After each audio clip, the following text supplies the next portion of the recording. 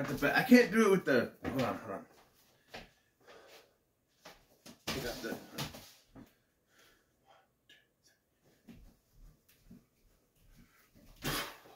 There we go. I can do it without the belt and the slippers on, but.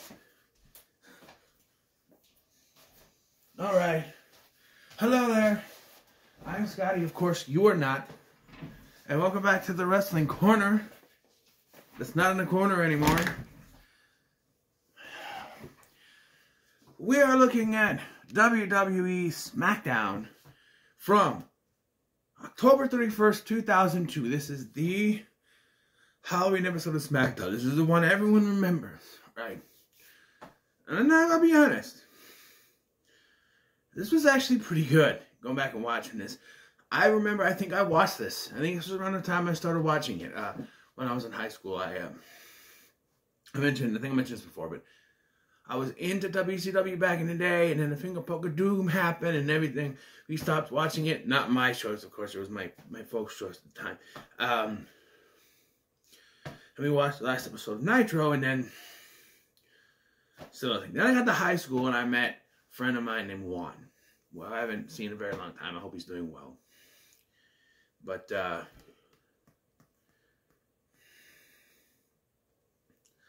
20 years. It's hit me. It's 20 years since I've seen him, man. He graduated in 2003, so. Yeah.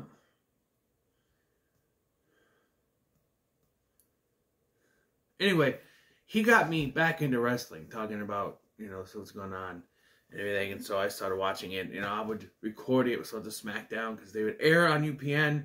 And then I had some kind of a deal where it was connected to CBS. So it would air like midnight on CBS. So I put a videotape in a VCR, record a minute one. Because we didn't always have cable at the time. I think, although at this point I think we did have cable. Eventually I had to start recording the midnight shows because we lost it. But I do remember a lot of stuff from this episode, and let's get into it. So, Halloween party, main event party. Supposed to be main event announcement. Anyway, we start with stuff at a Halloween party, and the first thing we see is Farouk dressed as a pimp yelling at some woman, "You're gonna give me my money. I asked for my money." And I'm just like, this is how we start the Smackdown? You'll be able to do it nowadays. And there's a lot of things on this show that I'm thinking we don't get nowadays. It's more realistic. A lot of stuff. They say the word hospital instead of local medical facility. Nowadays, everything is overproduced. Everything has to be fakealized, which means everything has to be hidden from everyone. No realism at all. Can't show blood. You have to, for instance, last night during the last man standing match, there's a moment where Nakamura knocks Seth Rollins down onto an obvious pad, but the announcers go, "He knocked Rollins all the way down to the floor," even though us people at home could clearly hear him hitting the pad, and the people there would be able to figure that out too. And you could see the obvious pad behind him and know that he obviously rolled off it. They go way too much into protecting their superstars nowadays. It's not realistic enough. Back here, though, it was realistic. Even the announcers, the commentators, were more realistic in their descriptions of what was going on instead of today. Because this was the Ruthless Aggression era, right? This was between Attitude and PG. Once everything hit PG, to a certain point in the early times of the PG era, it was fine. Then they started getting overproduced with everything. Even look at the product placements here.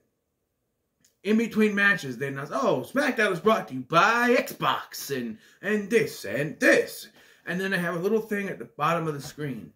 Nowadays, the entire fucking ring apron and the guardrail all covered in LED lights with the promotion. No, it's too overproduced. Too overproduced. Going back and watch something like this makes me wish they could go back to something like this. But I know it never happened. Everything is too overproduced nowadays. But anyway, we got a Halloween party. Everyone's dressed up. From the top of my head, Billy Kidman is the Phantom of the Opera. Eddie Guerrero is Zorro. Chavo Guerrero is a Mexican guy with a sombrero and a sarape. Tajiri is a disco dude. Mae Young is there. Fabulous Moolah. Mae Young is dressed as Marilyn Monroe. Who else? Chuck Palumbo is a Native American, which is kind of racist because I don't think he's a Native American. He might have some blood in him, I guess, but I don't know. You couldn't get away with that nowadays, I don't think. Trying to think. John Cena is, of course, Vanilla Ice. We'll get to that later. But Stephanie McMahon comes out and announces that the main event for SmackDown tonight will be Rey Mysterio versus Brock Lesnar, the WWE Champion, which I have right here. So, yes, this WWE Championship. I love this design. The World Title is probably my favorite, but this, because this was the WWE Championship I grew up with. When they turned into that spinner belt, I was like, okay, it's only for John Cena, you know, and they did hint at it, like JBL saying when he wins it back, he's going to go into this. And even when John Cena went to Raw and was having this program with Kurt Angle, Angle was carrying around this, saying this is going to go back to this when he won, but of course, it never did. And then every single superstar after that would just carry the spinner belt, which I would say Triple H and CM Punk, besides John Cena, Triple H and CM Punk looked the best with it. Maybe even Randy Orton. But, I don't know, it's hard to make that belt look good on anyone else than John Cena. But those two look all right. You know. I mean, Randy didn't put it around his waist. He put it on his shoulder like this. So that helped. Triple H did kind of make it look good. The Miz had it upside down M. An upside down W on it, like an M. But, you know. Anyway, back to this. So our first match tonight is Edge versus Chris, don't say my name on TV, Benoit. And, yeah, this was a pretty good match with an ending that is obvious at this point in time. So the whole thing here is that, so if you don't know, Chris Benoit and Kurt Angle are the tag team champions. The first ever WWE tag team champions for the SmackDown brand.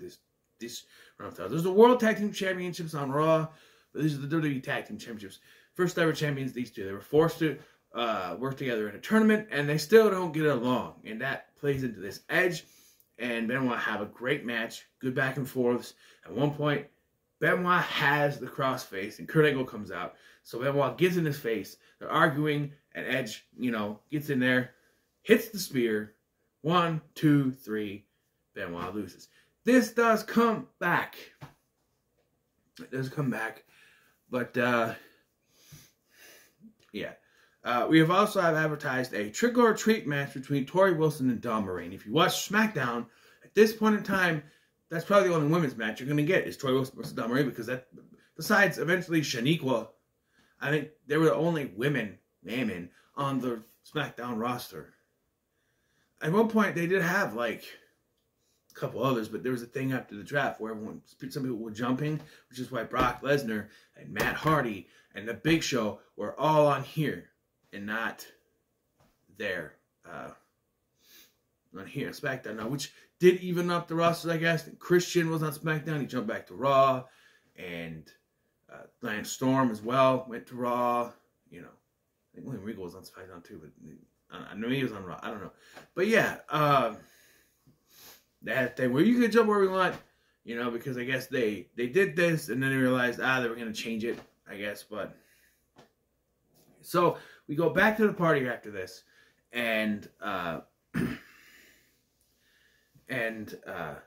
Cena does his first rap, you know, stop, collaborate, and listen. Ice is back with a brand new convention, and he does this whole spiel, this whole rap thing to this person who, I don't know who this person is that he's doing it to, but that was the first time. Vince McMahon's in the back going, he may have something here. Yeah.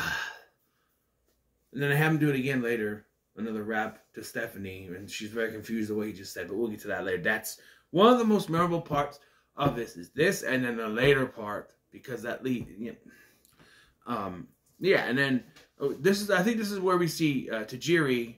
He's all, you know, he's a disco dude, and then Tori was with, oh, Tori, because, you know, they used to date, you know, if you don't know, they used to be a thing. I think when they were both part of the Alliance, they used to date, or whatever, but now he's like, she has that trick or treat match or whatever, and so he goes out, Dawn Marie comes in with Tori Wilson's dad, Al Wilson.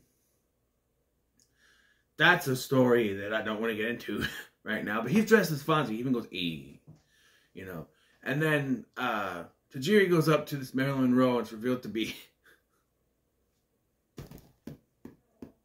it's revealed to be Mae Young. He's like, hey, baby. And she turns around and he's like, oh! Then Chris Benoit comes in looking for Kurt Angle. He's going over, Angle, where are you? Angle. And there's this guy dressed in a skull. It's like Scream, but not really. If you've seen the Fear Street 1994, it's like that. It's a skeleton thing with a hood, cloak, cowl thing, and he's got the mask. And then he's going, Angle is going by, and he takes the mask off, and it's Angle, and he just sort of smiles. And not talk in the hallway, please. Thank you. If they're going to talk in the hallway, can they just whisper? They know the hallway fucking echoes. And they'd still keep talking in normal volume. Anyway. We got to the locker room where Paul Heyman is talking to Brock Lesnar. And guys... if you don't know where this goes, you watch this back knowing where this goes, knowing where the Brock Lesnar Big Show match at Survivor Series goes. You are saying things. You have Paul Heyman talking to Brock Lesnar. Now, something I noticed last night, Paul Heyman's hair is white as snow. Man, dye your hair, man. What? I'm going to dye mine once it starts getting gray and white, but he's just all... but here, he still got his little bald spot ponytail combo that he got going on. Which I used to think was a choice, and I realized, no, he's actually going bald. It's not. I was a stupid kid, okay? Or teenager, whatever. But yeah, and so he warned Brock Lesnar, he goes, Big Show is a big guy, right? You can't lift the Big Show.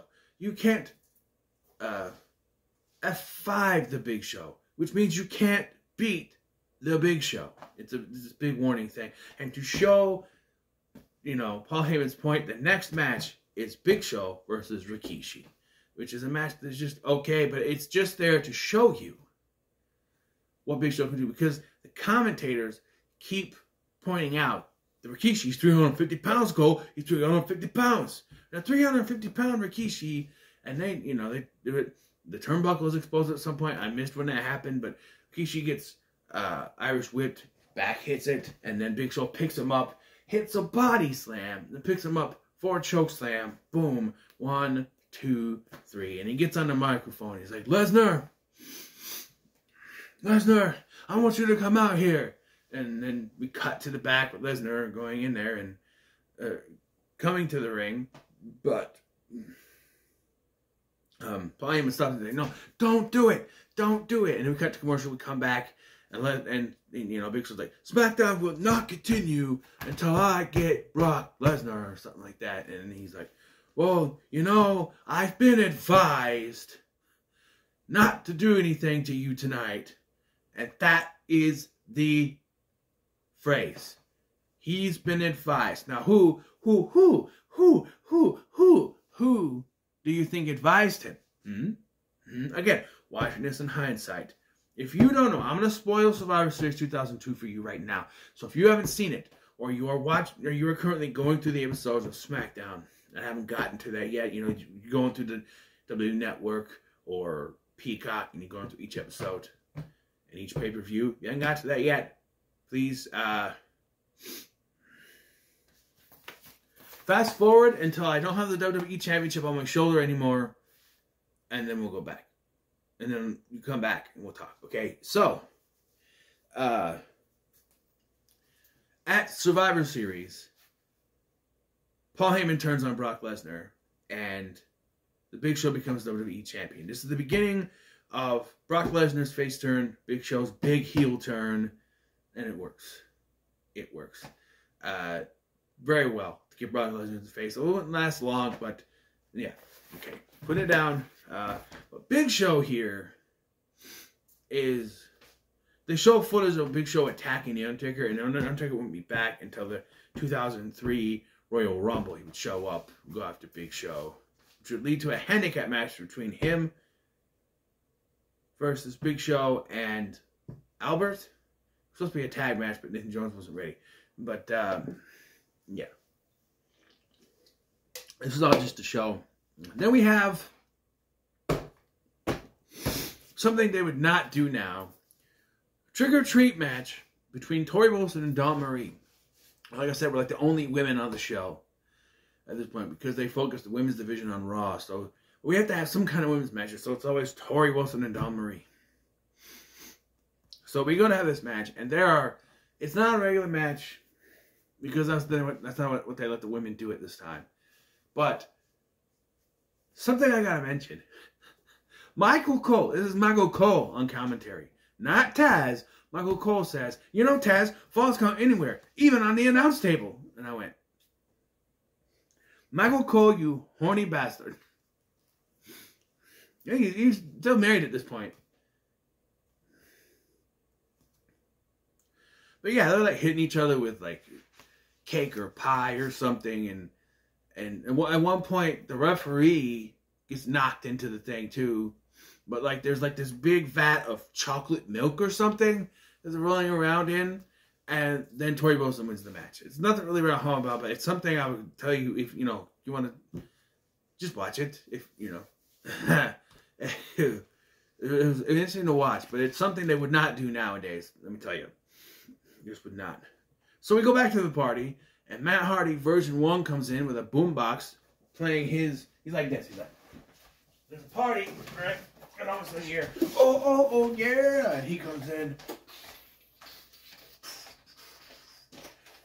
I'm going to inject this party with a dose of Mattitude. And you know, I liked the Matt Hardy version 1 stuff they used to do. Whenever his entrance would come up, it'd pop up. I didn't see what it said in his entrance. I wasn't paying attention. A little fact would pop up, you know. And then that's when Tajiri walks by. He's like, Tajiri, you and I have a match tonight. You have a match with Matt Hardy version 1 tonight.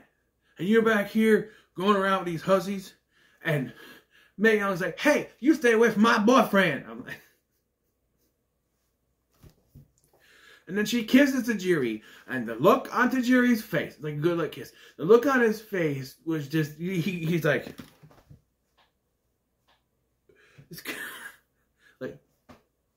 like he can't believe what just happened. So we have this match.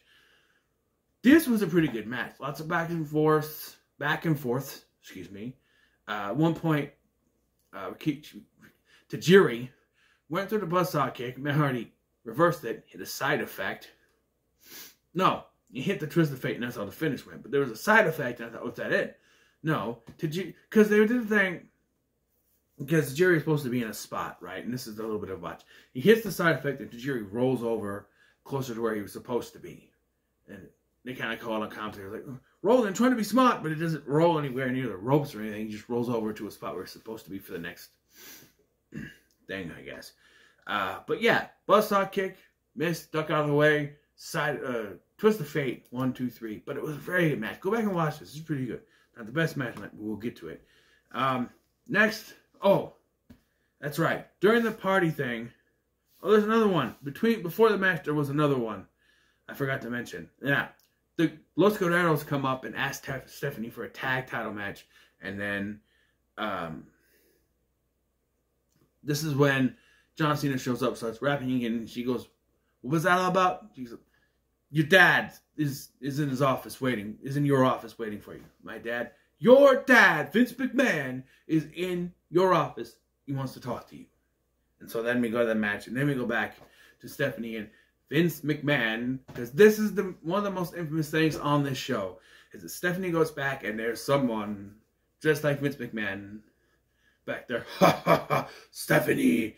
One thing I meant to mention is on commentary in the first match, most of all, is that they talk about Scott Steiner has come to the WWE and he's a free agent. Which brand is going to get him? And I like how they just, they should do this with Jade Cargill. They should do this with Jade Cargill and have her go from brand to brand and try to figure out where she's going to go. I think she's ended up on Smackdown, but rumors are saying she's going to Raw. No. Everybody is going to Raw. Raw has too much. Raw has too much. And you may say, well, Raw is a 3-hour show. Not by next year it won't be. Because it's leaving the USA Network, and it's rumored that Smackdown is going to get the 3-hour spot. And wherever Raw goes, it might go back to being 2 hours.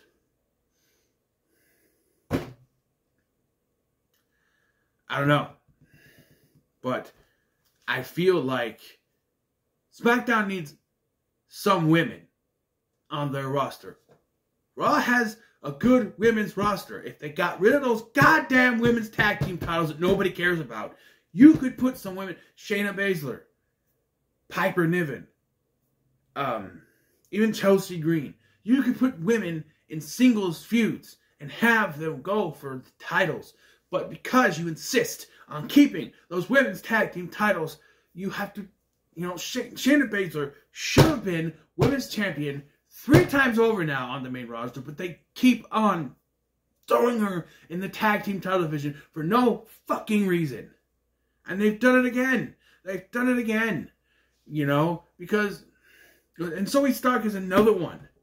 The Zoe Stark and Shayna Baszler feud should be for a title. I don't want to keep going off on this, but those tag team titles are cursed anyway, so get rid of them. They're not needed.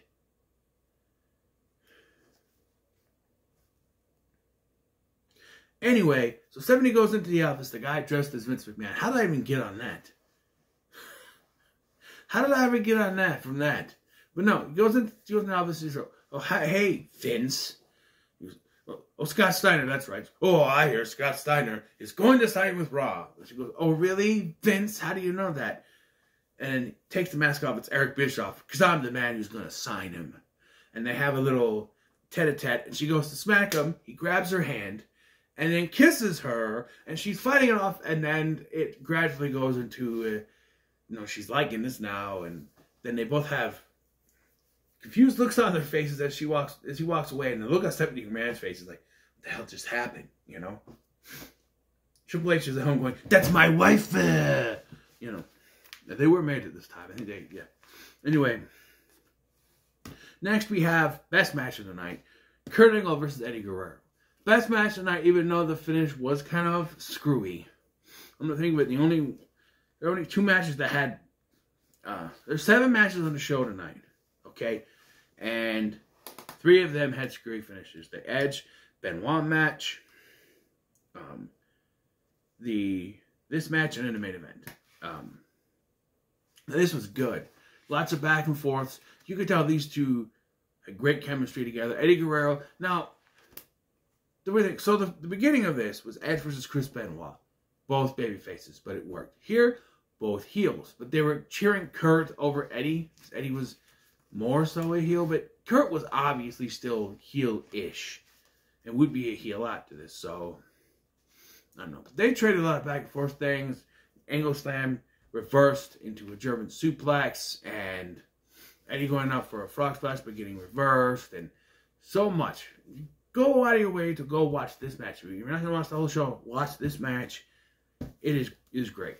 But it ends when Chavo Guerrero gets involved.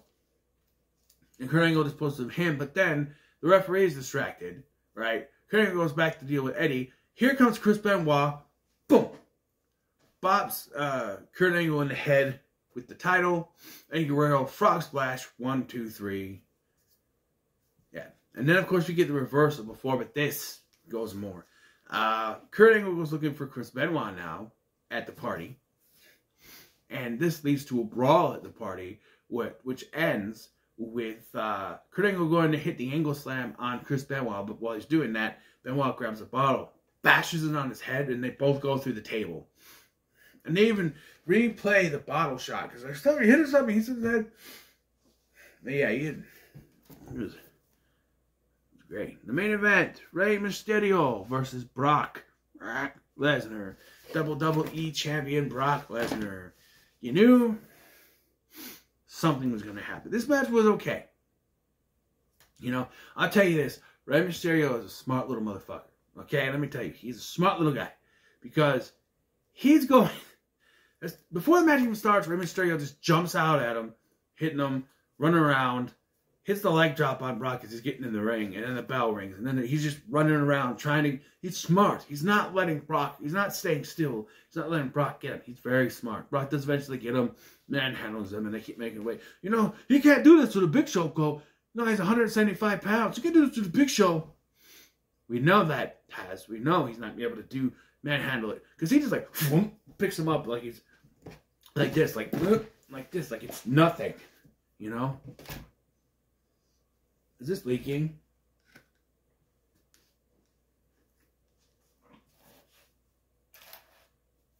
I feel like it's leaking. Hold on. It's the second bottle of this to do that to me. Either it's leaking or it's dripping. But, look, it dripped on the freaking... This notebook has been dripped on by so much. Doesn't seem to be... Maybe it's just dripping or something? I don't know. Doesn't seem to be. I don't know. No. Don't ruin the phone. So, yeah. Eventually, Brock does get the advantage. But, yeah, he takes... Rey Mysterio and just whaps him into the ring post. Hurts his arm. Mysterio's arm.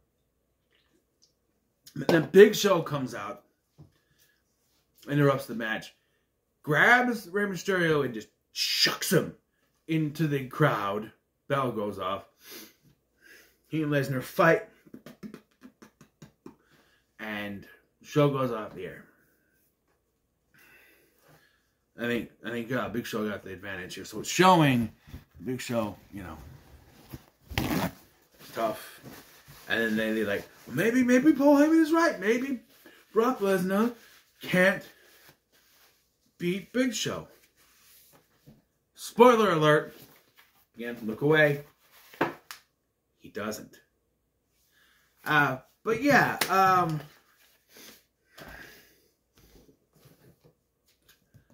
yeah, this is a pretty good show. This is a solid show. I think this is the last of the Halloween episodes. I gonna check out an episode of Two Guys and a Girl. It's called The Satanic Curse. It aired around Halloween time, but much like Boy Meets World, it might just be a horror-centric episode, which I can still cover because it is October. So, yeah. So, what are your thoughts on this episode of Smackdown? In the comments below, make sure you like, share, and subscribe. Thank you for watching. I'm Scotty, and I'll see you in the next one.